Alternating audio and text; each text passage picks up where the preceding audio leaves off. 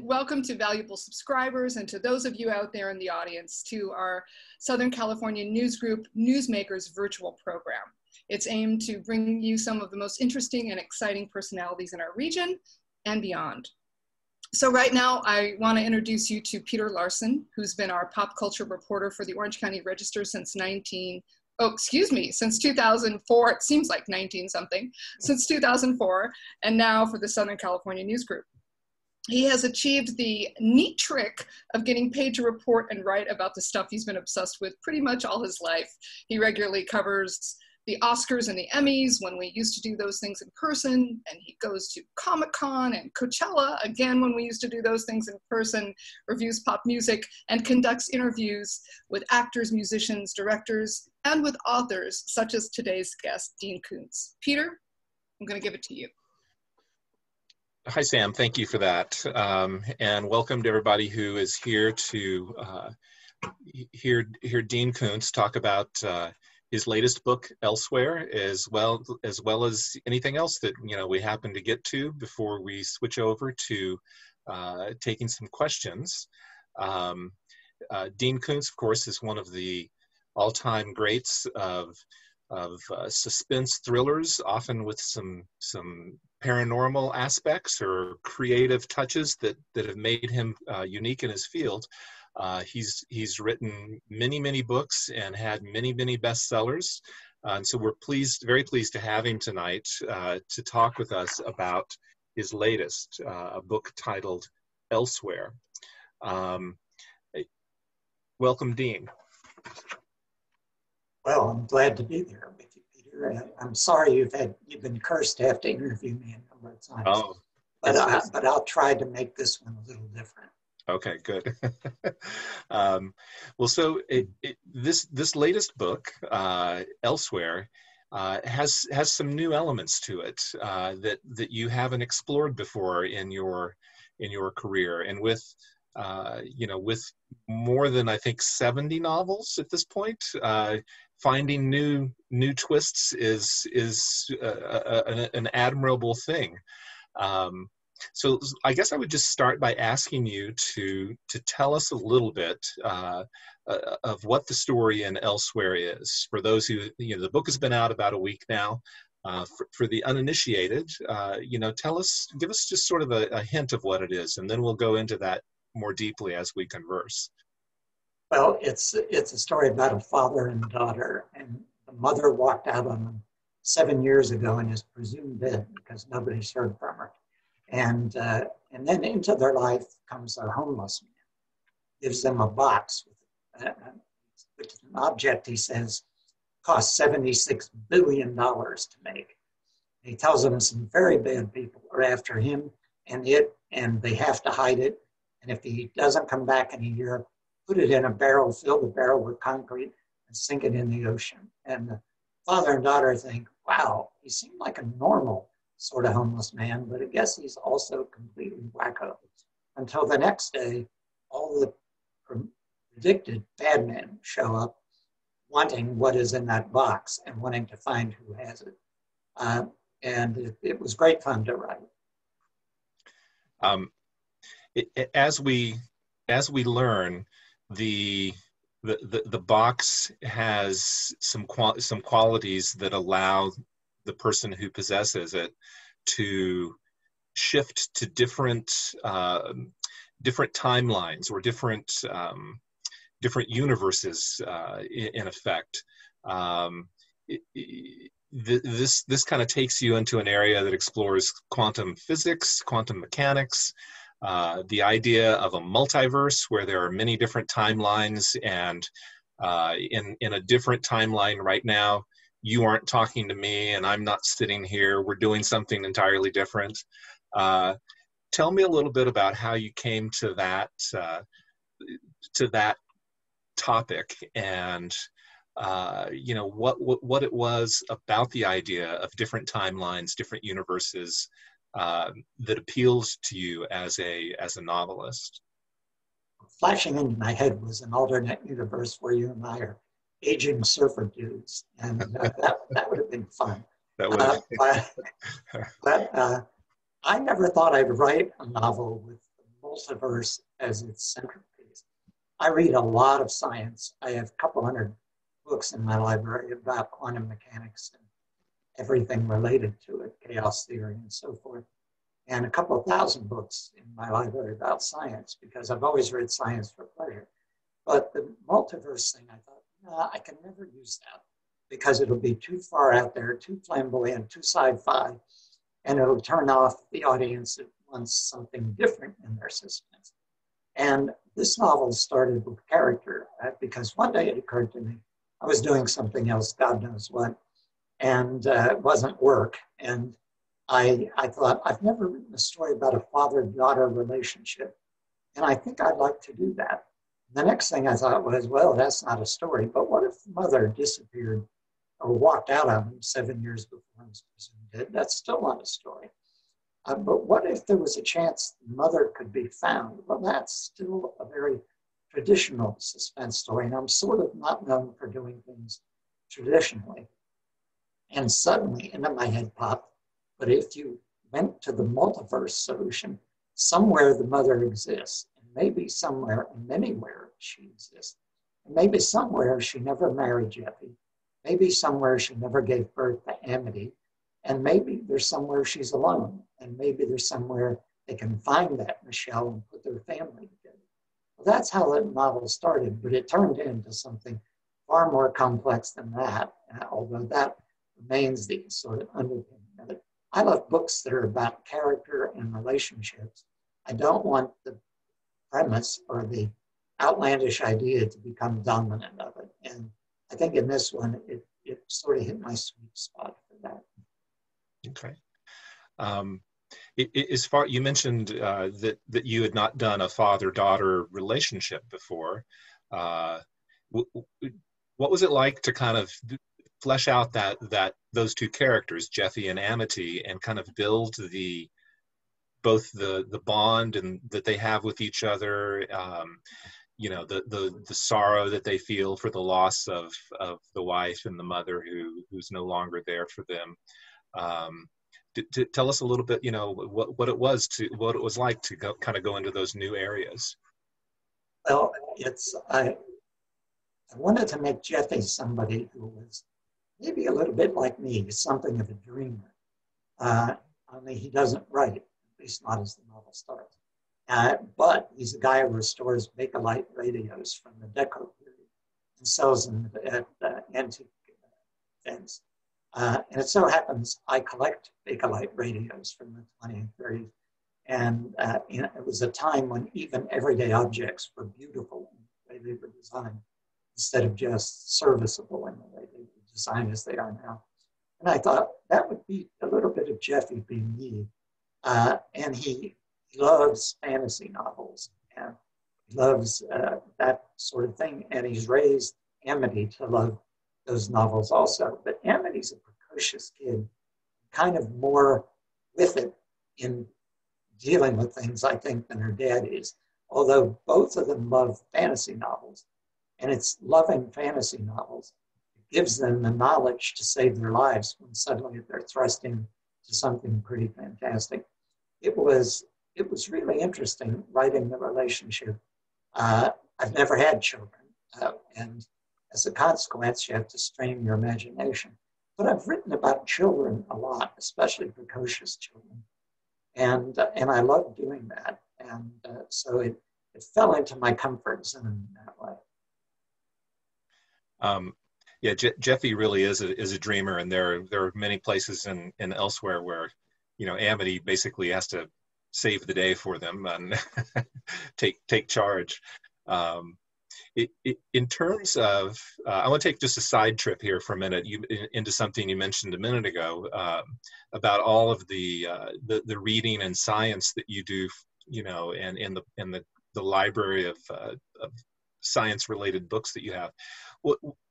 For you as a reader, what is it about reading nonfiction and specifically books on science that you find enjoyable? I mean, you create imaginary worlds for us to read, but this world of science and fact it appeals to you. Tell us a little bit about, you know, what you enjoy about that type of reading.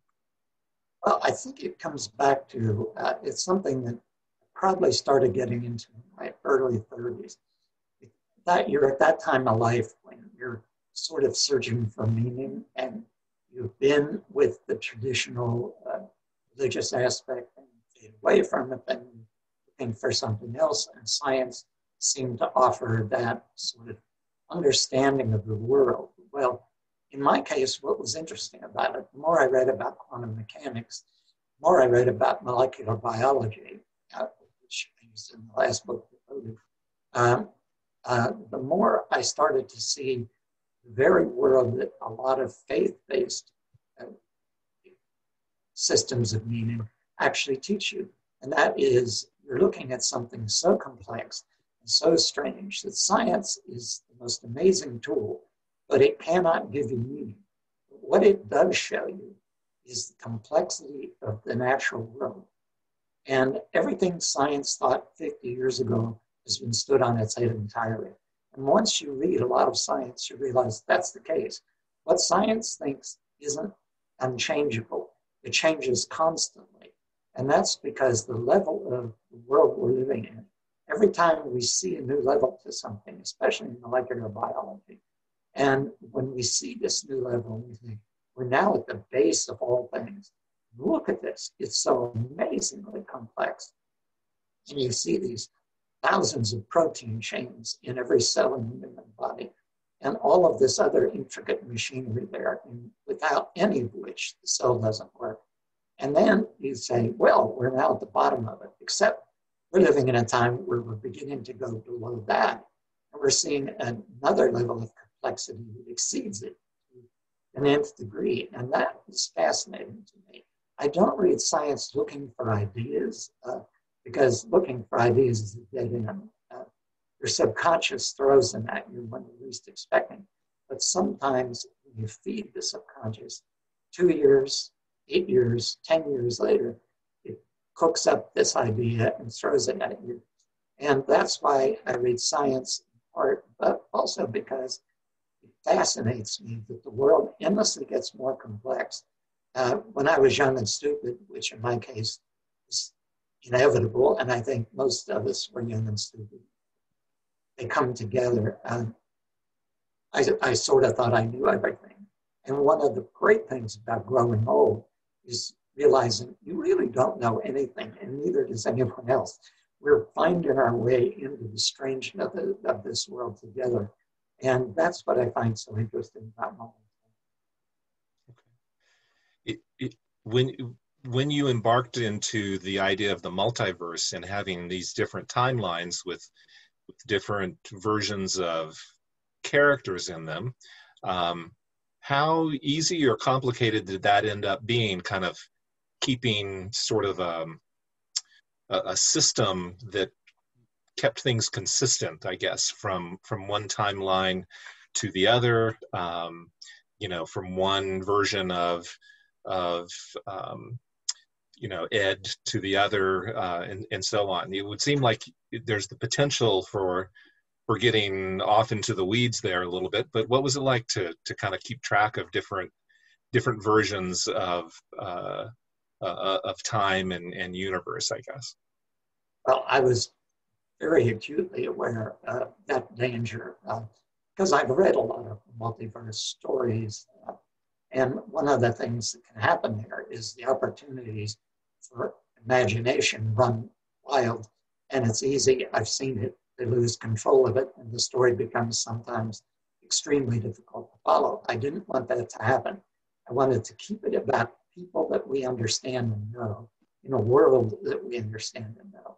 So all of this story takes place in the same little California beach town, Suavidad Beach, which is really Laguna Beach. I just changed the name, but I kept the geography. And I thought if they're always moving across the timelines to another version of the same town, and you see all the similarities, but then you encounter what's different about that. The first time they make that little shift and they go across, it pretty much looks like the town they know and everything else. And only gradually do they discover some pretty dark things going on in this other version of Swampy Beach. And I knew if I kept it in the same town, I kept it with the same characters, that nobody could get confused if I really worked my butt off on it. And that was part of the fun of the story. When you do something you haven't done before and you recognize the challenges of it, in this case, challenge of not confusing the reader, make it sweet to follow, then that makes it more fun. That makes the work play. Okay. In terms of creating antagonists for this story, you know, you have the kind of men in black who are out there trying to hunt down this device and take it away from the from Jeffy and Amity, and their leader Fallbrook, you know, is particularly ruthless. But behind him, we're given, you know, the hints of powerful people who are pulling the strings that we can't quite tell. But I guess I wanted to ask you a little bit about, you know, picking the bad guys or creating the bad guys in a story, whether it's elsewhere or any of your books. You know, how enjoyable it is to try to think about, you know, what kind of person you're going to create, who is this, you know, hand of evil doing off screen, perhaps, or even on the page, and kind of what it's like to write, you know, the bad guys compared to our heroes, which in this case are Jeffy and Amity and Ed, once they connect up with him. Well, I tend to not write bad guys that are they're out to steal your lunch money or rob a bank, or I tend to go with flat out sociopaths because I think there are more of them in society than we quite recognize.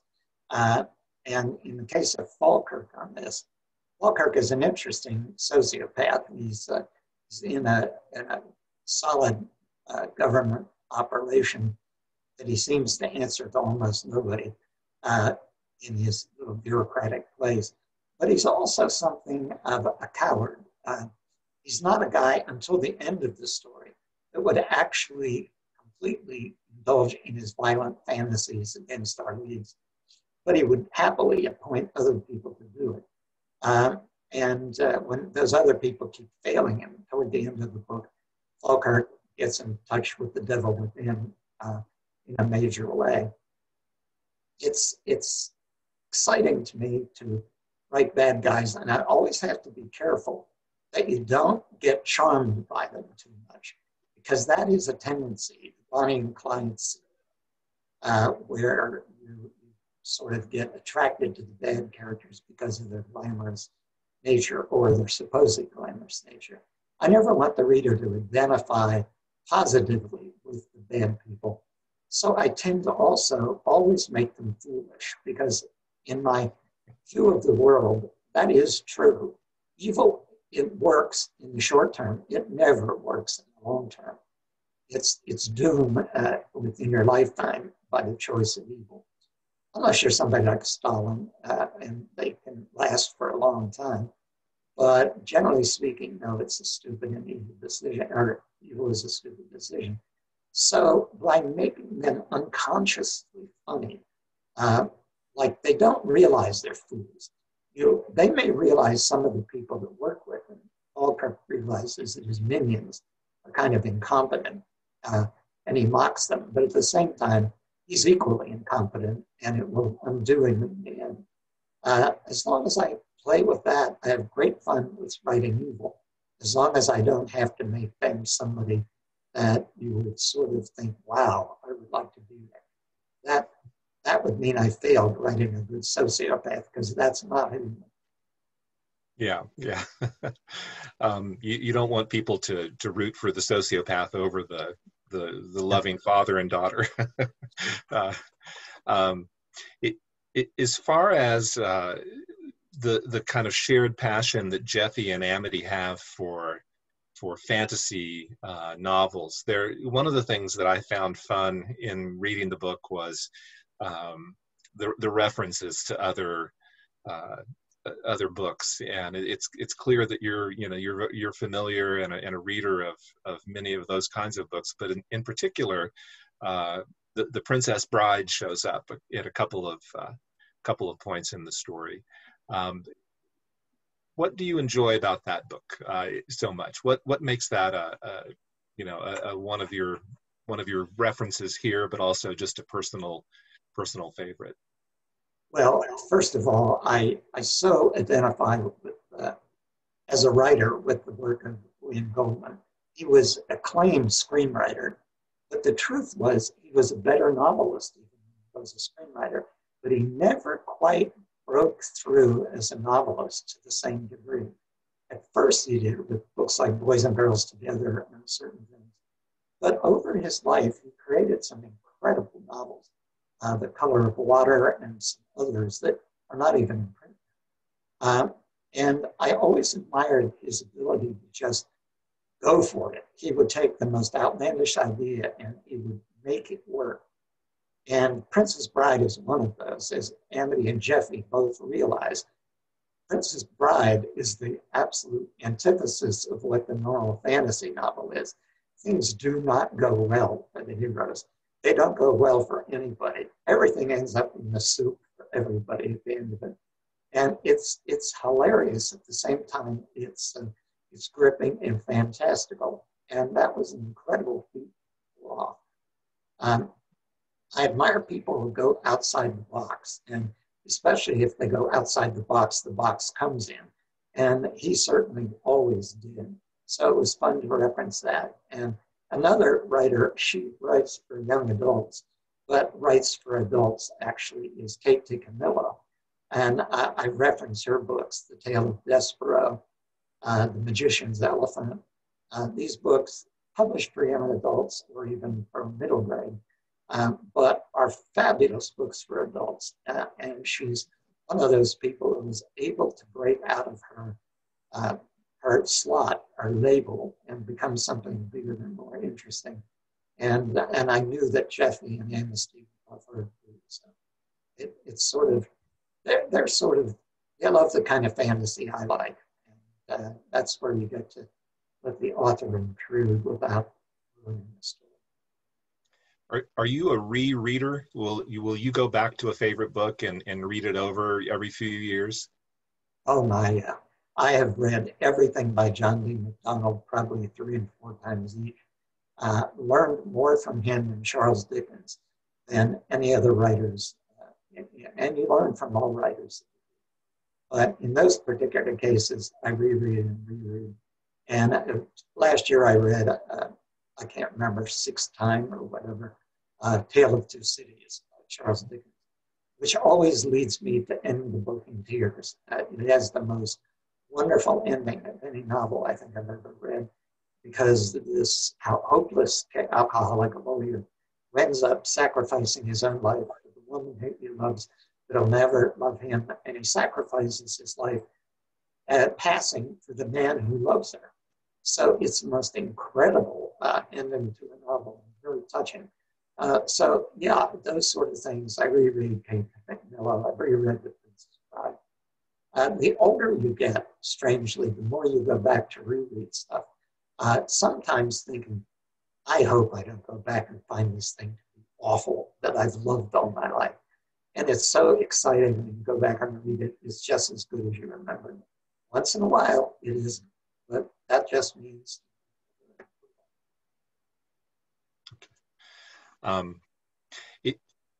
As far as the we talked earlier about science and how, as science advances and as we learn more about things, we come to we find unexpected new knowledge. And I guess I'm curious, in your reading about the idea of a multiverse and multiple timelines, it's still a kind of a thing that we can't really say for sure has happened or exists, but there is kind of, theories and writing by, highly respected and very intelligent people that make the case for it, or for the possibility of it at least. How do you sort of view the likelihood that there might be, that these theories might have some truth to them, and that we just don't know it yet?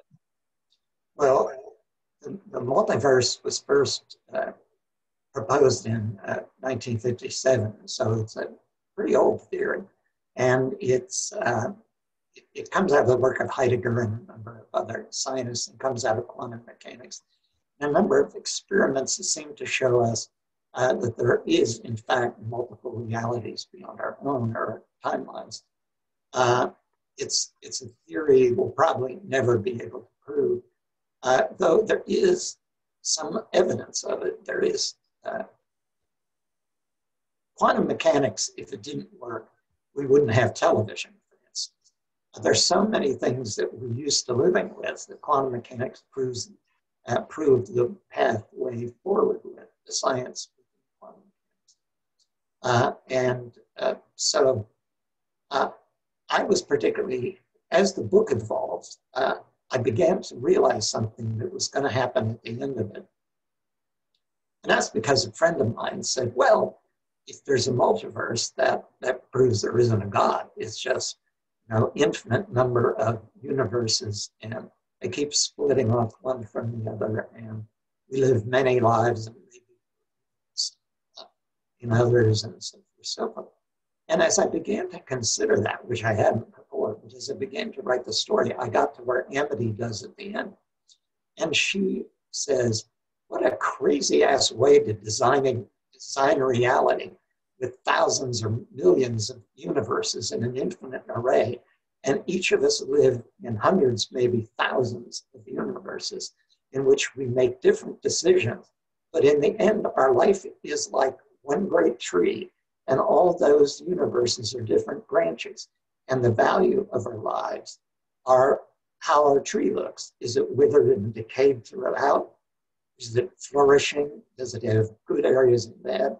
This is our life. And she says, actually, that universe would be a universe of infinite mercy, which actually says maybe God, because it would keep giving you other chances to do the right thing. And I've never seen anybody propose that. I've now had mail from some quantum mechanics people who say, what an idea. They found it kind of fascinating. But that came out of the character of Amity. And it led me somewhere I thought was kind of interesting and fun to propose. If you opened your door to pick up your newspaper in the morning and you found the key to everything, which is the name for the device that Jeffy and Amity find, that they're given, and you had the opportunity to travel to other multiverses, would you do it? And what would you hope to learn by doing that? I would absolutely not do it. I have a pretty good universe here. My life has worked out pretty all right. I don't need to go to see how he screwed up, because I'm sure that's happened in many other multiverses. And I wouldn't want to meet those versions of myself. Aside from that, Peter, as you know, I don't even fly. So the idea of pressing a button on this device and going God knows where would not appeal to me at all. And in the novel, one of the things I knew was a hang-up to this idea is if some spooky guy, Spooky Ed they call him, gives you this ratty old gift box tied up with string and gives you this spiel about a $76 billion device, and that if he doesn't come back, you can put it in a barrel and fill it with concrete and sink it in the ocean. And yet you get it and open the box. What kind of idiot pushes that button when he finally realizes maybe this is real, because all these agents are trying to find it? That's sort of like, don't go into that house. They all go in anyway. Right. And then they're told to get out and nobody will leave. So I wanted to, why would they push that button on that device? And Amity has a little white mouse as a pet. She's trying to work her way up to the dog, but she doesn't know if she has a responsibility. computer for that yet. So she figures, okay, the mouse lives for 3 or 4 years. If I screw up with the mouse, it's not as big a deal. And the mouse is on her shoulder. It sees this glimmering device. It's not giving away much. This happens in chapter 2 or 3. Goes running down her arm and jumps on the device, and that's what triggers it. So unless I would have a mouse or let my dog anywhere near that device, I would never press the button. I can imagine enough danger in my life to not want to seek out more of it in alternate universes. Right. Yeah, that would be maybe thrilling and also terrifying. You want to be careful with that. I think we're getting a lot of questions from the chat, so I think maybe we'll segue to posing some of those to you. And they range from questions about elsewhere, but also all across your history, your career as a writer. So I'm just going to kind of put a few of these out there and let you have a chance to answer them. This one comes from Barbara Howe, who asks, when did you know you wanted to be a writer, and why this kind of writing as opposed to any other genre? What it was that drew you in this direction as a writer. Well, I have said before that I started writing stories on tablet paper when I was 8 years old. The only title I remember was The Magical Puppy. And I would draw pictures or a cover, write it out, I'd staple it at one side, peddle this little booklet to relatives. I was the writer, agent, publisher, the whole schmear. I was bookseller. And I think because books started to be an escape from an unpleasant environment for me. But when I started writing science fiction because that's what I read as a kid. And then I realized that isn't where my heart was. I was never going to be first rate at that.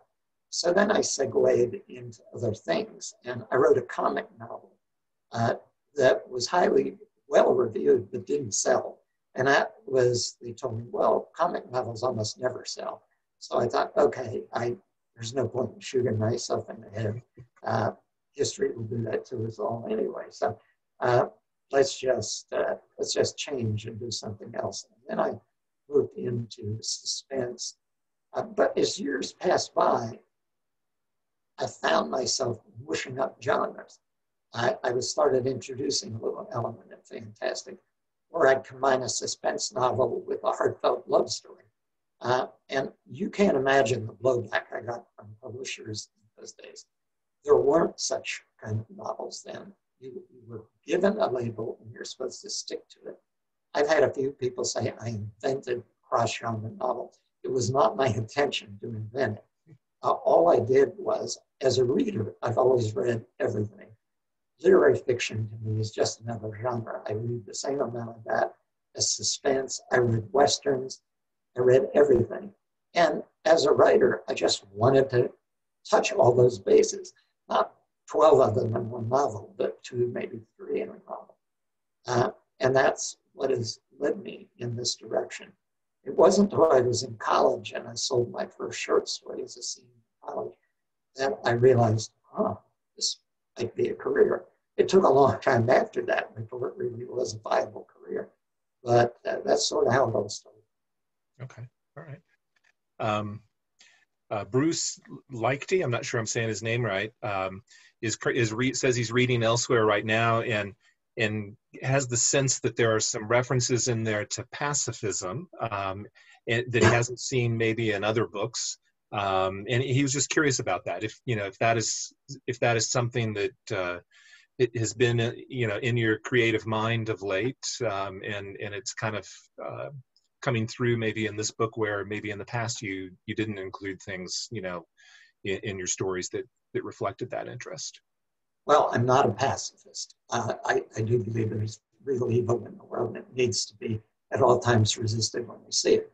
That being said, I think our history in my lifetime has been replete with nonsense wars. That if you're going to fight a war, then it better be important and you better fight it to win and win it quickly. When you see how quickly, it never seemed so at the time, but World War II didn't take 15 years. It didn't take 10 years. It was over within a few years, 5 years, I guess, probably you could say. And that if war has to be fought and the enemy is something truly dark and evil, then fight it and finish it. But we've had in my lifetime so many wars that are not really wars. They're sort of, well, that right word, police actions gets raised. And it's not right to ask your fellow citizens to sacrifice their lives in something that the generals have no intention and the politicians of actually winning. I think Jeffy probably feels sort of that way. So you get a little bit of that through Jeffy. But I wouldn't say he's a pacifist. He has to club somebody real hard who does it. Yeah. Karen wants to know if there's any more plans for additional Odd Thomas books. That's a favorite series for a lot of readers, I think. So is there any chance we'll see more, or has Odd Thomas gone to bed for good for you? Well, I just fell in love with that character, and I could have written about him forever, I think. But there was one obligation I had to him. Characters become really real to me when I'm writing. And in Odd, I had such love for him and for his worldview. And in the first book, when he's given a promise by a carnival fortune-telling machine about his girlfriend, and I don't want to be giving spoilers away, but it says you were destined to be together forever. He took that as serious, and I took it as serious. And then when he and she will not be together by the end of that novel, I felt that was an obligation to Odd that I had to fulfill. And I couldn't make it 30 books or anything like that. Also, I knew that Odd was on a journey toward absolute humility, and that was the center of the character. He was going to be somebody who is strangely humble to begin with for an action hero in that kind of story. But book by book, I knew he was going to get to total humility. I had no idea how to write that because, believe it or not, Peter, I'm not totally humble. So how did you write about that? But he got there in the strangest way. And he got that carnival fortune-telling machine. That promise was fulfilled. I did play with the idea of writing. His girlfriend, Stormy, had said in the first novel that the life we're living is one of three. This was her personal philosophy. We're in boot camp, and we're here to learn how to take care of ourselves and how to deal with loss and all the rest of it. The next life is a life of service in some big, horrendous cause. And the third life, according to Stormy, is the eternal life. Well, I did think about writing a novel that said, Stormy's right. When Odd passes from this world and sees her again, they're involved in some enormous, terrifying war in which they're on the side of righteousness. And I thought of writing this giant fantasy novel about that. And I someday still play around with it. But then I thought, I don't know. I don't want to take away from what those first 8 novels accomplished, at least in my own mind. So I doubt there'll be another Odd novel. But I do have a novel partly done with the characters really excited me like Odd has. And it's something very different and strange. And I think he could end up being more than one novel. Oh, okay. Let's see. We have one from Michael Maybe, who is a big fan of your Frankenstein series, and says that he particularly loves Jocko and thinks he's one of the most endearing and entertaining of your characters, and wanted to know where did the inspiration for Jocko come from? Jocko is one of my favorite characters ever. He's not in the first novel, and then when he starts making his appearance, he's actually sort of a monster. Well, he is totally a monster, but he's a monster with heart. And and he's got such an optimistic view of life at the same time that he thinks he's doomed. And his mix of character traits, just once Jocko walked into the story, I couldn't stop putting him in until I thought, if I keep this series going, it's going to become all about Jocko. And so, yeah, I'm glad he enjoyed him as much as I did, because I have to tell you that when I would write scenes with Jocko, I'd be howling sometimes with laughter, because I would never know what he was about to say or do next.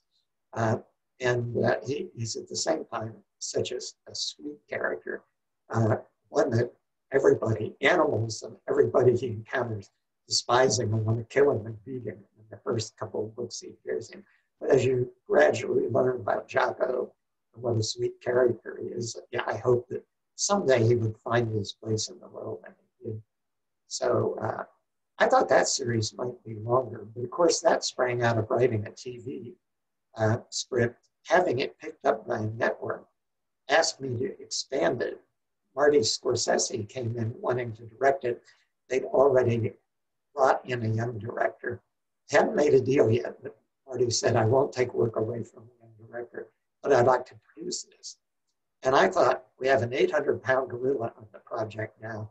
This will go great, except it didn't. They went away and got another writer. They led away everything of value in it.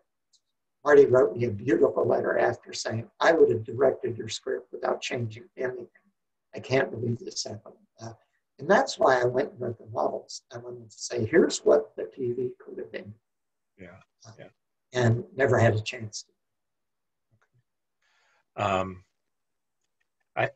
I'm going to pair up a couple here. This D.D. Jacobs asked, which of your characters is most like you?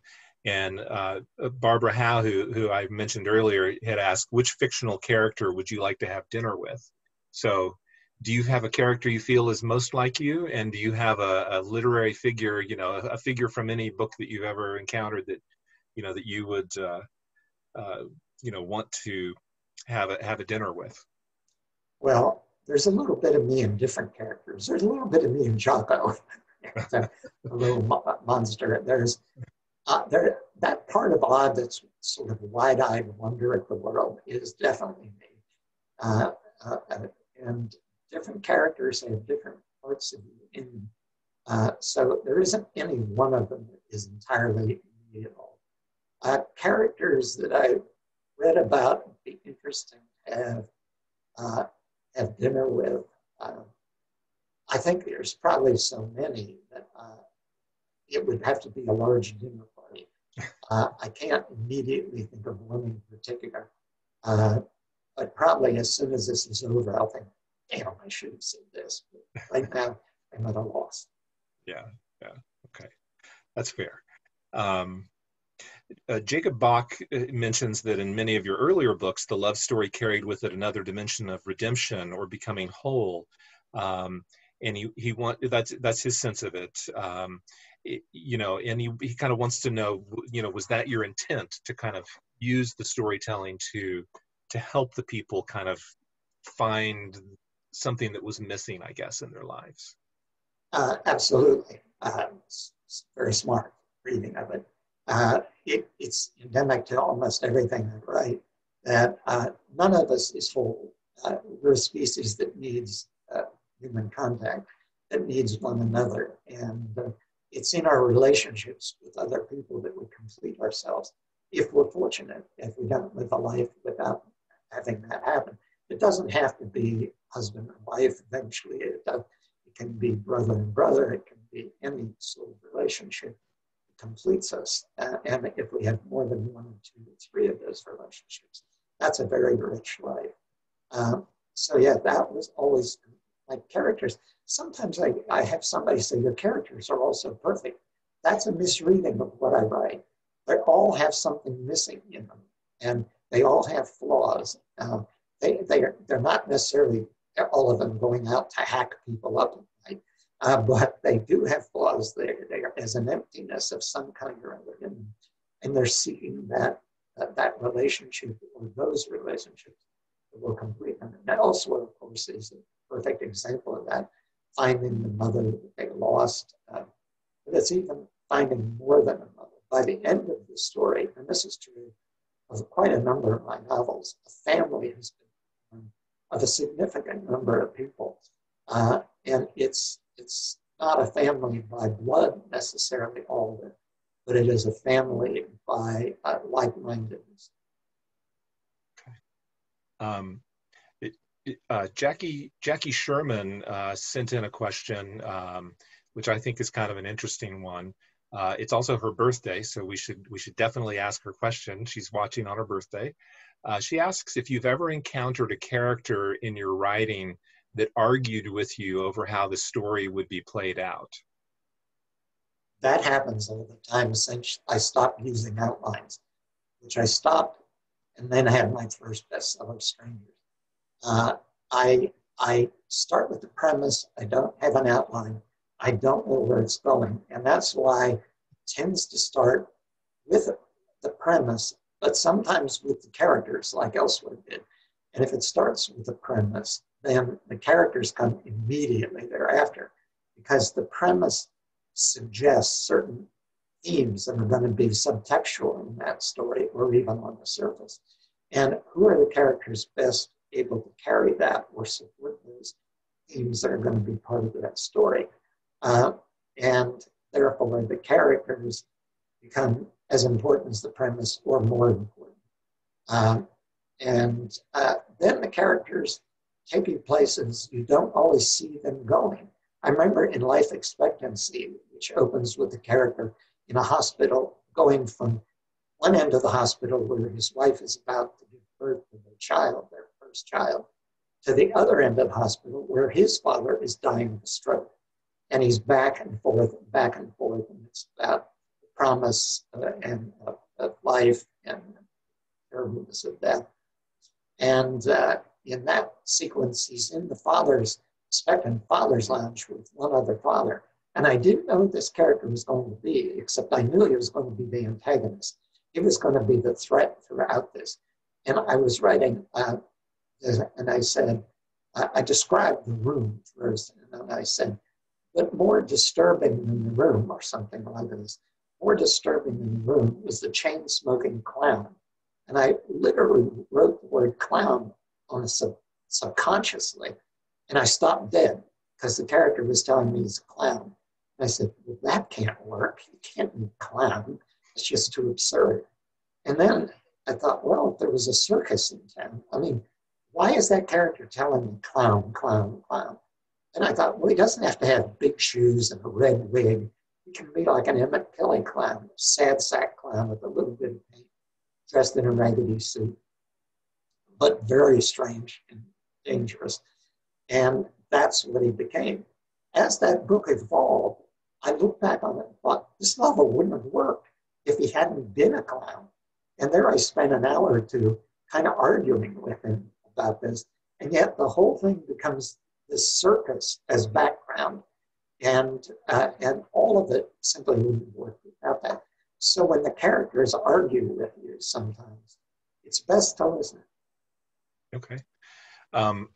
That answer directs me to a question that's kind of related. This has got to be the farthest away question we got tonight. This is from Magnus in Norway, where it's 2 a.m. He wanted to tune in, and he notes that in the Norwegian translation, the title of Life Expectancy is "Don't Trust the Clown." So they kind of made the clown the center of the title as well. His question is, from an aspiring writer, how do you find the discipline to write for hours on end without being distracted by everything else that's going on in the world, around us? That's the hardest thing. You have to develop.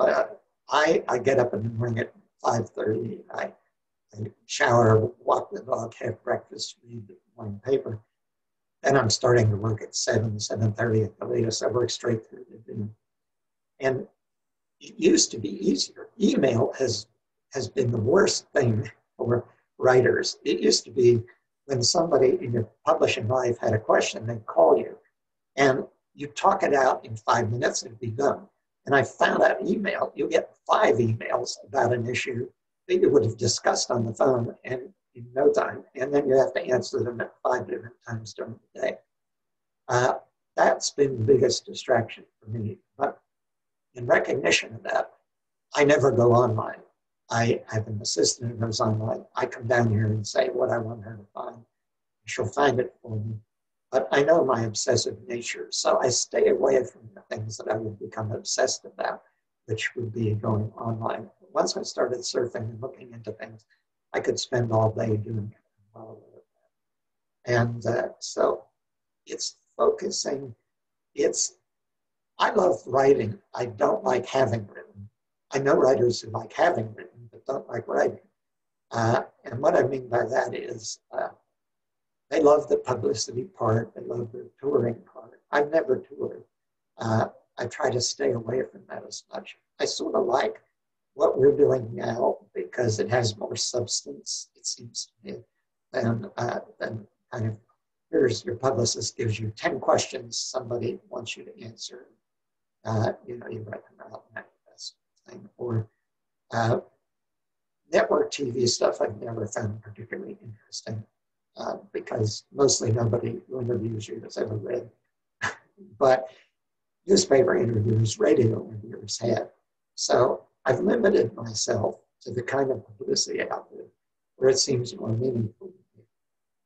And then if you love writing and you can block out the time, and you love the language, then it becomes it's hard work. It's never less than that, but it becomes play.